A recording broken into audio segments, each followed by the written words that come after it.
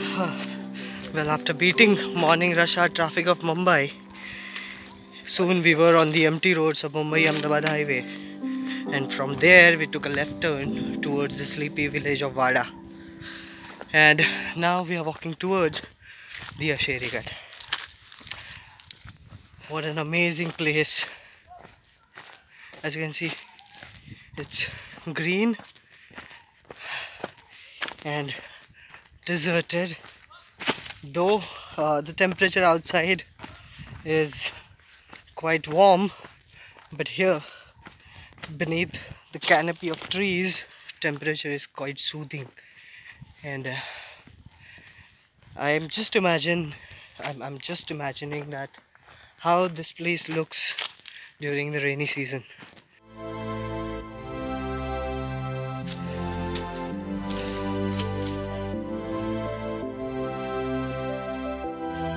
Can you see them there? Yes. So apparently this part of a trek is quite steep, but trust me, once you are up here, view is worth it. So now we're gonna go that way to the top.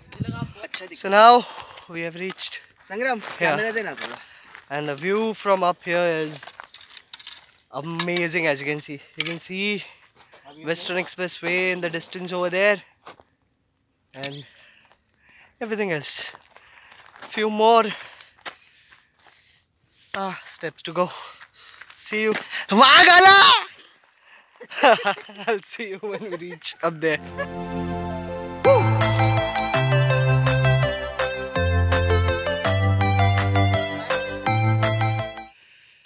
We're about to reach the top.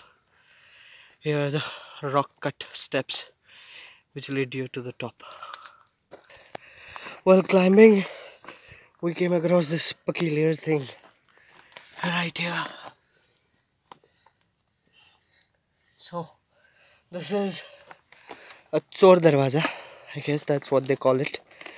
And if somehow the fort gets attacked by the enemies, you can escape using this. Apparently many people have tried, but they couldn't find the end of this tunnel. So we're gonna leave it be and march on.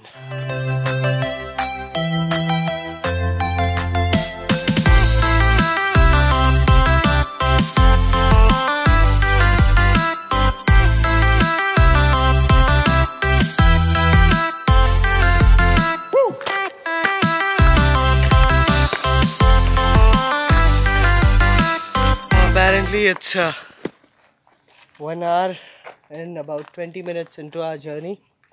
Right now it's 12:43 and we have reached almost to the top.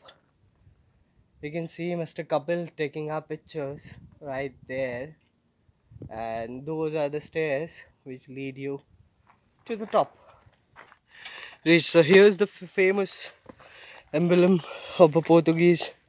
So apparently they built the fort, and it's their sigil, a symbol as they call it, coat of arms, and later it was absorbed by the Britishers, and few more steps to go.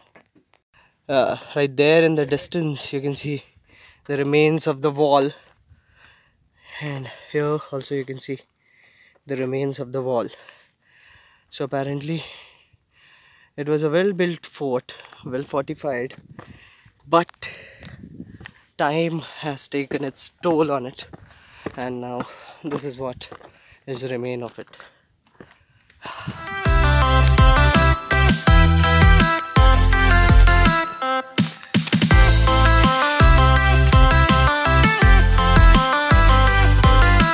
Apparently this is the top.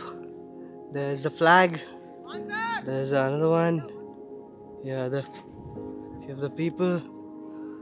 So there is nothing of that sort. I mean, there is no constructions that you can see on the fort, though there are few remains of the old constructions that you can find around here.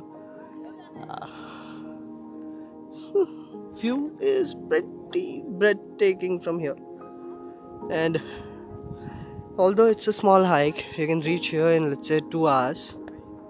And medium, I would rate it as a medium. So this is a medium difficulty level trek, and it's quite interesting.